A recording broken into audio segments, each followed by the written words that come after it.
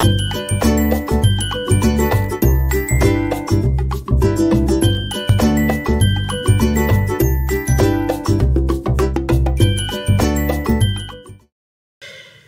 right, folks, happy Thanksgiving. Here comes video number 2, and we are talking about the 7 quality tools. And bit by bit, we're going to cover all of the different 7 quality tools.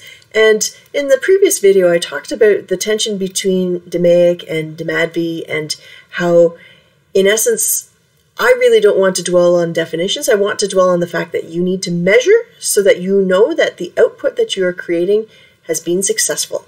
And honestly, we're going to be using the plan, do, study, act cycle over and over and over again.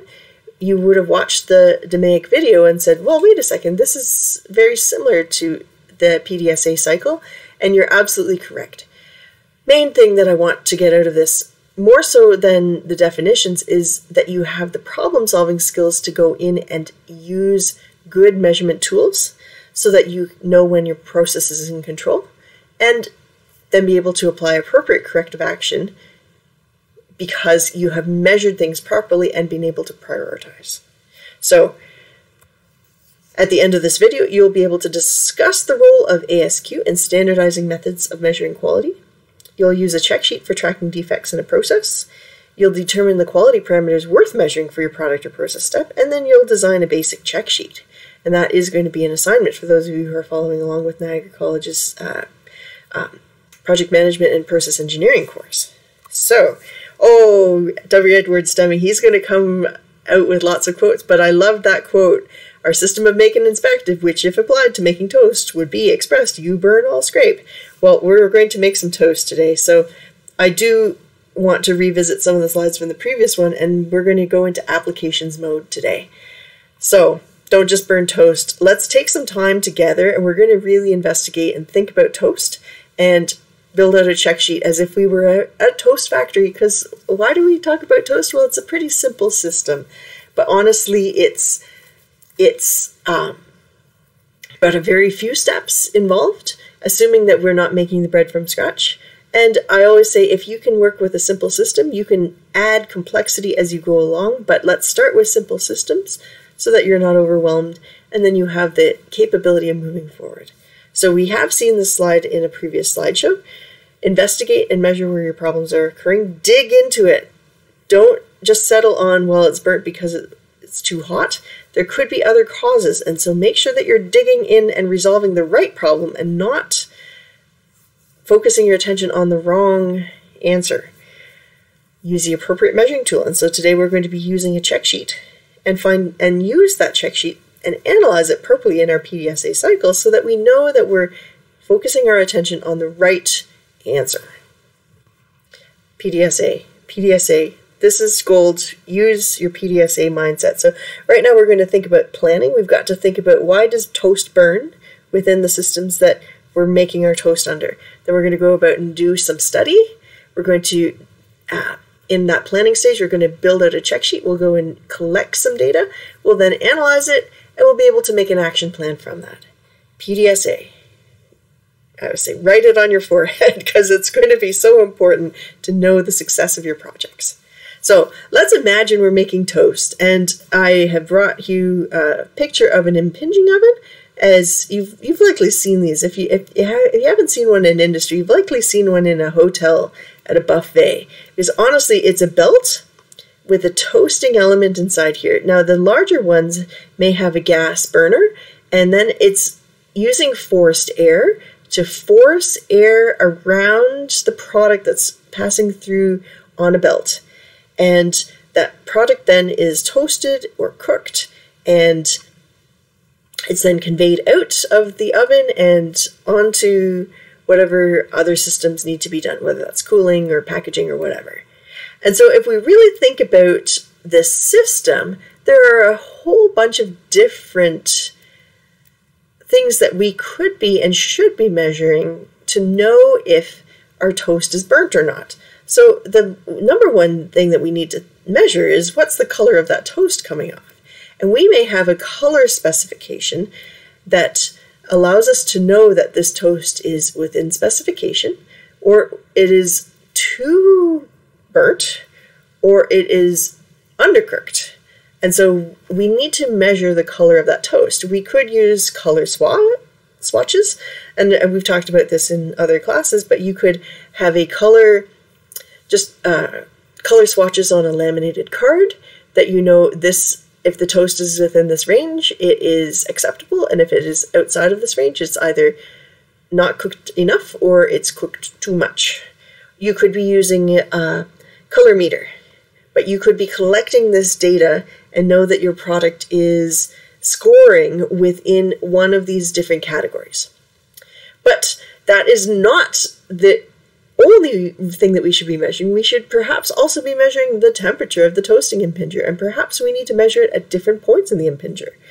Perhaps there is some way that we can do some sort of calibration measurement to know what the temperature is on these different tubes of the plenum that's pushing the forced air out. Oh, no, I'm not going to edit that out. I'm going to come back. I got other things to do than edit my videos.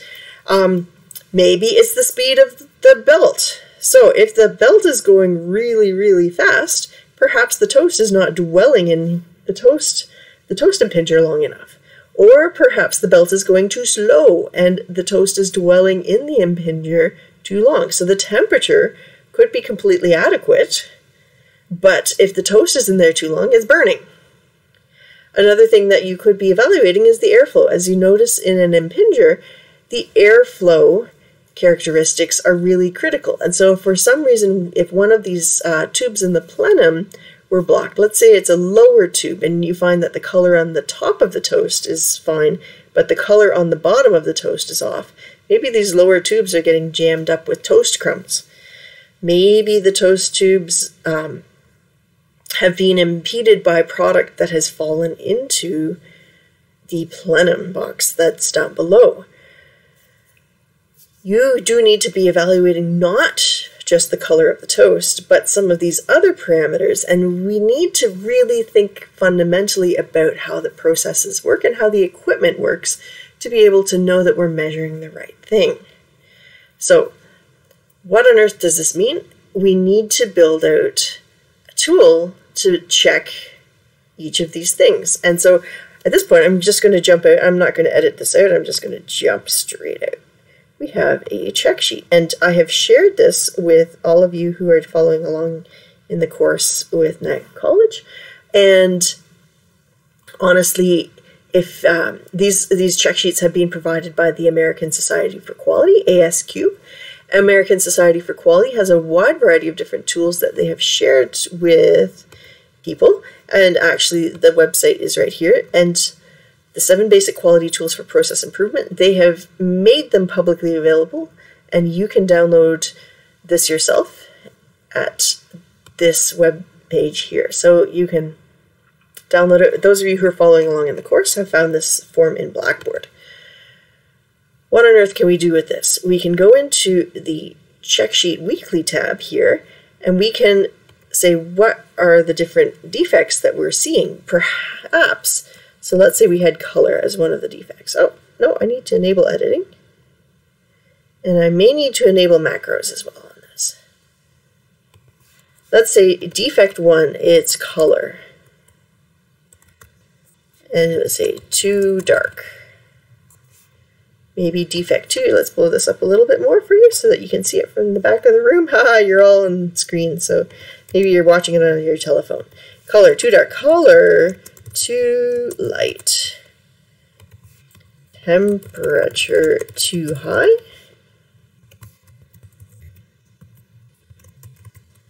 You could go along and in the end, you're going to customize this to your system. So you may have temperature in zone 1 or temperature in zone 2.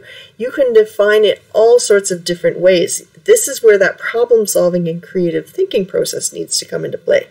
But you need to go along and decide belt speed too fast, belt speed too slow. What was the other defect that we said that was in there? Airflow. Airflow too fast. Airflow too Slow. Now, a check sheet. Honestly, I remember when I worked in the Canadian Food Inspection Agency and I was out in a lot of different plants. Honestly, the quality team, in many cases, may be out actively doing measures. In other cases, if you have specialist Six Sigma black belts or green belts or yellow belts in your team, I have seen it in food plants where you'll have someone just walking around with a clipboard with this sort of form on it, out there collecting data as they see it. And they may be out looking at reject bins, or they may be out working with the quality team, collecting this sort of data. In other cases, it's the actual quality team that's doing that sort of evaluation, PDSA cycle, or DMAIC cycle themselves. In the end, though, you need to figure out how are you collecting this data. So if it's color too light, too dark, maybe if you have, let's say you're focused on the impinger, but the outcome perhaps is being evaluated in an optical sorter. Perhaps you have an optical sorter on the line, or maybe you have someone who's just standing there who's been trained saying, if it's too dark, pull it off the line and throw it in a bin. You need to then go out to that bin and say, okay, Monday, end of the day, that bin had 20 pieces of toast in it. Tuesday, end of the day, that bin had 15 pieces of toast in it. Wednesday, end of the day, had 30 pieces of toast in it. Thursday, end of the day, I don't know. But you have to imagine these are the sorts of numbers that you're collecting. How would you do the same thing on color too light? At the end of your optical sorter, or at the end of your, if you have a technician out there on the line, how many pieces of toast are in that bin? Maybe it's 10, maybe it's 5, maybe it's 2, maybe it's 1. Maybe you don't do anything on Friday. Maybe the line is down for sanitation on Friday. I'm reducing my workload here. And vice versa. You're going to carry on collecting all of the numbers for the different things. So let's just walk through the thought experiment on the temperature is too high. Well, how are you going to know if the temperature is too high? You could have a data logger on your impinger that is collecting data every 5 minutes or whatever. You could have someone out there going out on an hourly basis checking the temperature with a infrared gun. You could have someone checking the outcome temperature on the piece of toast with an infrared gun.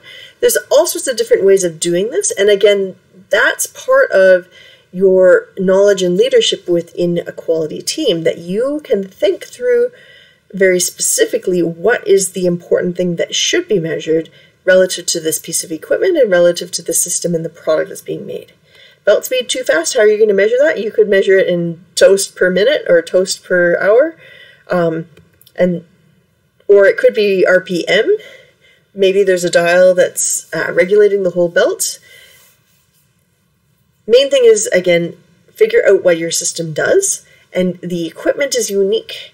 But you have to use your problem-solving skills to say, what's important and what could be causing, in this case, the burnt toast. Airflow, how could you be measuring that? You could be out there using an airflow meter. This one's a little bit harder to do because airflow is going to be embedded right within that system. But oftentimes, larger industrial impingers are going to have airflow meters. In other cases, you may be having to get a portable handheld airflow meter. But the problem with an impinger is it's a closed box system. So how on earth do you get in there? You may have a lot of difficulty with this one. And so it may be something not that you're measuring airflow, but on sanitation at the end of the day, how many plenum vents were blocked, or how many plenum vents were partly blocked. That may be an indirect measure that you're applying. Instead of measuring airflow, you could be applying an indirect measure. Main thing is, and actually I have a different example here of a check sheet that I filled out. Is this? No, that's not it. That's another tool that we'll do at a different time. Data. Oh, where did it go? Oh, these ASQ tools are going to be fun, and we're going to go through all of them at different points in time. So we will have some fun with this. Okay, actually, I went and did mochi. Oh, surprise. I'm so obsessed with the mochi factory. So let's say here is my check sheet that I filled out at the mochi factory. And so we've got torn mochi dough, unsealed mochi dough, underweight portion, overweight portion, bubbled between the dough and the wrong ice cream. What's cool about this, and why I like the ASQ tools, is that immediately on this check sheet, it has jumped over into a histogram. And we will take some time and learn about how do we design histograms. That's another separate tool. But what I like about this ASQ tool is it's really facilitated. First off, they have done the sorting by day. And honestly, you could be asking yourself, once you've done some what we were calling data stratification, we've organized what do we see about errors occurring on a per day basis. Well, let's jump back to our check sheet. We noticed that on Mondays and Tuesdays, there's a reasonably high amount of defects in torn mochi and unsealed mochi occurring on that Monday, Tuesday, and then suddenly it drops. And we have to really dig in and ask, what happened between Monday, Tuesday to Wednesday? Was there some sort of preventive maintenance? I'm leading you on here. Why? Because we're actually giving you hints about Ishikawa or root cause analysis. We're asking those questions. What happened between Monday, Tuesday, and Wednesday that is slightly different? Perhaps we had someone off on those 2 days who would be doing maintenance and calibration on the equipment. Or maybe we noticed that it's a dough-related issue. Maybe we had some formulation issues on the mochi dough, and that the formulation that we ran Monday, Tuesday, maybe we were shortening an ingredient and we substituted an ingredient. You have to really dig in and ask yourself those questions. Why were things occurring? And then go and investigate. I don't want to jump away from this check sheet, but all of these 7 quality tools really relate back to each other. The histogram is one of the quality tools, and I do want to take time and actually walk you through how do you do a histogram from scratch. But what I like about this ASQ check sheet is that it's already linked out.